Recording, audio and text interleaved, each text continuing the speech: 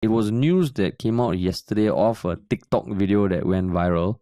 And the TikTok video basically shows a Chinese New Year show, clearly a Chinese New Year celebration at Tuas Dormitory, where migrant workers in the audience are watching a performance on stage. And what was being performed on stage, Andy? It is very professionally done pole dancing in not a lot of clothes by a very pretty girl. Yeah, exactly. Pretty woman. It was a pretty woman. I think the video came out on 21st January. By 23rd January, it already had like more than 100,000 views on TikTok. And I mean, she performed the routine. It's maybe like a minute-long video, and it was taken from the back of the audience, so you can see some of the reactions of the audience members, lah. And it's clearly a Chinese New Year celebration, because on the back of the board it says Chinese New Year celebration 2023. So clearly done this year. What were your thoughts when you first saw this video? Let me give you. You know the video is taken down. Oh no, I didn't know. I was looking at it this morning and it's not there anymore. Oh, okay, but it's still online, lah, because the internet never forgets. It's still on Reddit. Yeah, it's still on Reddit. yeah, it's still on Reddit, but it's not on TikTok anymore. Yeah. So when I first saw this, I thought, nice lah, not bad one.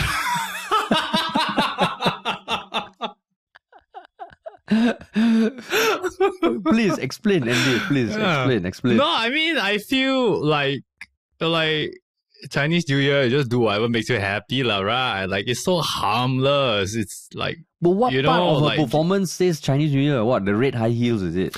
There is no rules about Chinese New Year. Chinese New Year is just about being happy and making a lot of noise and you know, very hot, very prosperous. And, you know, why do you think, what's the point of firecrackers? But that's why firecrackers are banned in Singapore, bro.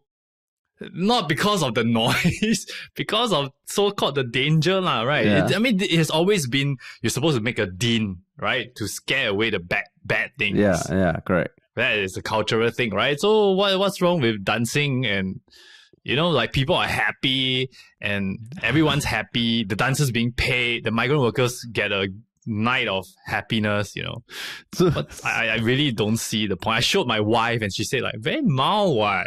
So you didn't feel offended, you know, thousands of years of Chinese culture, just like... Offended? Those people are offended, they watched it already. Then after they enjoyed it, then they were offended. Like, let me watch it again to find out how badly offended I am. Yeah, I want to be offended again right now. Let me go get offended. Like, please don't get... There are a lot more things, other things that are being worth your feeling of offendedness. So when I watched it, I found it more funny, if anything. Maybe it's because, like, you can almost tell that this is going to be a polarizing video, lah. People are going to have their thoughts about it. And for me, I did find it a bit weird, lah. I wouldn't say I'm offended, but I found it a bit weird for Chinese, especially when the fucking board behind this Chinese New Year celebration. And then you have a Chinese woman pole dancing. I just found that whole image just hilarious, lah. And I mean, on TikTok or like Reddit, you see the comments, you get some weird ass comments also, like some people saying, you know, a lot of migrant workers are religious and this will be offensive to them. I'm like, you have no idea, okay? You have no idea. But so you have no idea, as in you have no idea whether they're offended or religious, or yeah, what? exactly, like, you have no idea what they're thinking. You're just talking out of your ass, lah, basically. Well, yeah, you mean the commenters? Yeah, the commenters. Oh, yeah. They are basically projecting themselves on it, on what the feel like they feel. But then, so if you were the organizer of the event and one of your team members come and say, boss, I think for this Chinese New Year celebration, you know, we are coming out of COVID, the first time we can celebrate Chinese New Year, I think to commemorate it, right, let's not do a lion dance. Let's do a pole dance.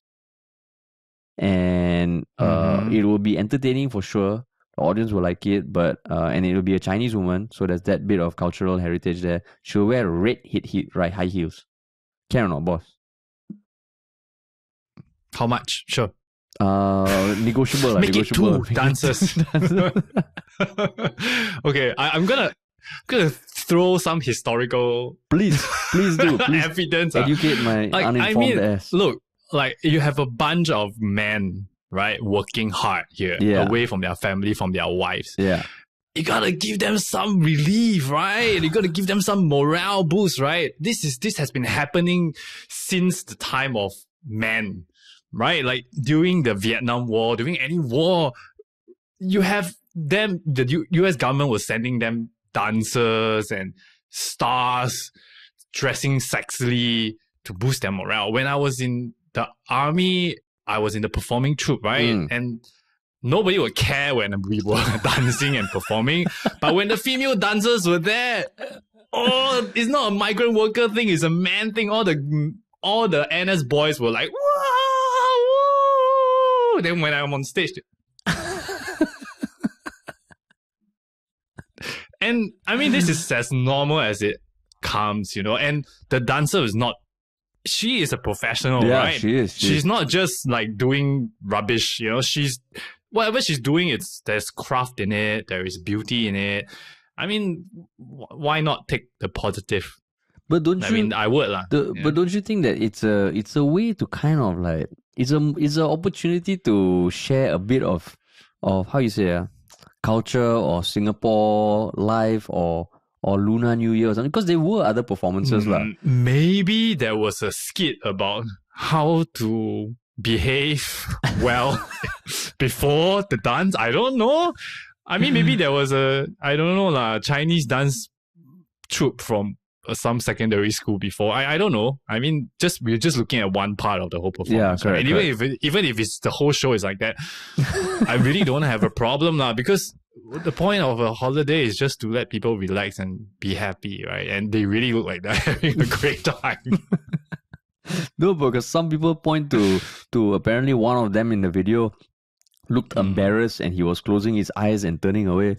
Again, I'm like, you have no fucking idea. Like, but it was just, it still strikes me as a bit like, I mean, I get how like it's a morale boost and all that. I just never thought, okay, maybe it's this. I never thought it would happen in Singapore at this point in time lah.